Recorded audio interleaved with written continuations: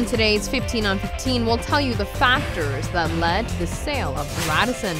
Plus, in today's lifestyle segment, a hotel incorporates a robot into their service industry. And we have Professor Ryan to discuss the gender differences in light of the Women in Leadership Conference. 15 on 15 starts right now. Hi everyone, thank you for joining us. I'm Yentl Lieuw. Earlier this year, the decision was made by Carlson Residor Hotel Group to sell the Radisson. Carlson Residor is a global company with multiple thousands of hotels around the world. The hotel group is the developer for the Radisson on the island. Aruba's Radisson is one of the last remaining properties that is owned outright by Carlson Residor. The general manager for the property clarifies that many problems within Aruba's tourism industry factors in on the developer's decision to sell the Radisson. Over the past decade, the tourism district in Nord has grown rapidly. The restaurant developments in the area specifically directly impacts the food and beverage business inside of hotels. Radisson's F&B has not been meeting profit margin due to hotel guests having so many options to dine at. This ultimately affected employee personnel and salary. Outside factors being clearly across the road from us, we have a massive growth of restaurants and bars that affect our internal food and beverage business. We actually see it as a positive on the one hand because it's great to have a location right next to all of these restaurants and bars. The negative is that folks that used to work for us 5-6 years ago when the department was making $1 or $2 million a year more, we can't sustain their employment because we don't have the income coming in to sustain it. So we have to look at how do we retain them in our business in some new structure. Or in many cases, if we have close to 30 individuals that are already past the retirement age, already drawing a pension, how many of those individuals would like to volunteer to go on retirement? And to help us with let the younger folk make their way up through the ranks. Another factor that negatively impacts the operation of the Radisson on Aruba is the lack of control on the public beaches. Due to this, Radisson guests have vowed to not return to the hotel. Secondarily, we have a huge amount of pressure being put on us down on the beach. We have vast numbers of our guests saying they're not going to come back again because of the problems on Palm Beach with the vendors, with the drugs that are being pushed down at Boogaloo, down on the pier, the palapas being overrun. These are huge issues. Piles and piles and piles of paperwork that I have on my desk from customers saying, thanks very much, we're not coming back. This puts pressure on our financial forecasts for the future, and when that puts pressure on our financial forecasts, we have to look to make that money somewhere else for an institutional investor, and that comes out of payroll. That's the biggest place to look. So restructuring is inevitable because of the changing face of the business that we run and the changing face of the business world around us. Additionally, since the property isn't generating enough income, the continuous introductions of levies and taxes by the government has become a burden for the hoteliers. The Radisson in particular has been struggling to keep up. We have potential, as you all are very aware, potential new levies and costs coming our way as we try and sustain Aruba in its current format, as we try and grow the product of Aruba and make Aruba better to bring more customers in. That's going to be a big burden on all of the hotels, not just Radisson. There's only so much we can squeeze out of our customers. We have to look to find that money elsewhere. The bidding process for the Radisson property ended on August 6th. On Tuesday night, the GM of the Radisson, Mark Littleton, will tell us the investors and the potential buyers who may take over. In other developments, Aruba Port Authority's move to Barcadera is in full swing. The many containers you see situated along L.G. Smith Boulevard will all be relocated to Barcadera once the move is completed. APA plans on converting this large piece of land to a space where the cruise ship passengers can spend their time in. According to the director of Aruba Port Authority, Josie Figueroa, the idea is to give the cruise terminal in downtown Oranjestad a complete makeover. The goal is to give the day visitors something to do and explore within the area of the terminal, meaning the cruise ship passengers may not even have to leave this new space, which is walking distance from their cruise ship. Now, this development could easily become a conflict for the streetcar and merchants in downtown Oranjestad if the cruise ship passengers don't have a reason to leave the terminal. ATV will report back to you once we look further into this. We will be right back. Stay with us.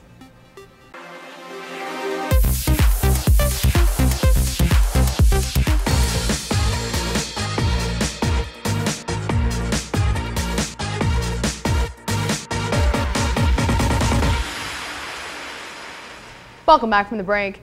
A hotel in California has added a robot as part of their team. Check it out. Meet Yentl. He delivers stuff to the hotel rooms. The things that need to be delivered to a room can be placed on top of his head, and he can carry up to 10 pounds. Just program the room number and presto.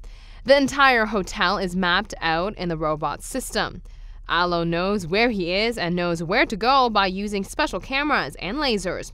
It can even avoid obstacles around the hotel. When he arrives at your door, you get a call in your room to go to the door. Once you open the door, Yentl will be there waiting for you with what you have asked for. The robot is inspired by R2-D2.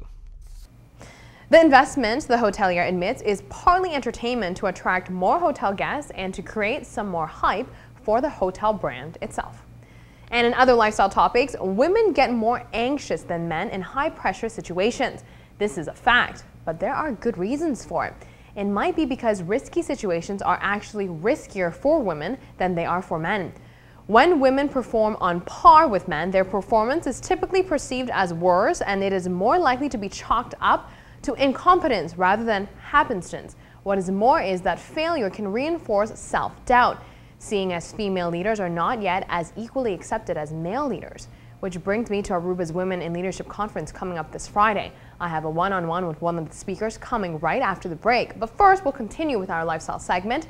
For all the parents out there who tries to call or text their teenage kid, it can get pretty frustrating because he or she could easily ignore the call or message if they see it is from mom or dad.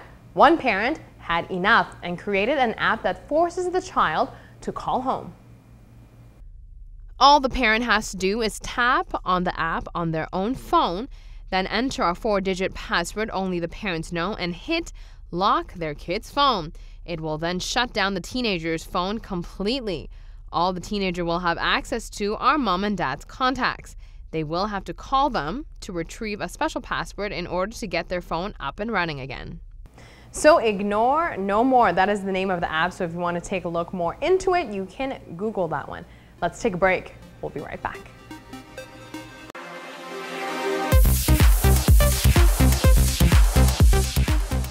Female empowerment is set to take center stage this coming Friday. For the third year in a row, ATIA together with CNB and SATAR are hosting a Women in Leadership Conference. Michelle Ryan is a professor of social and organizational psychology at a university in the United Kingdom.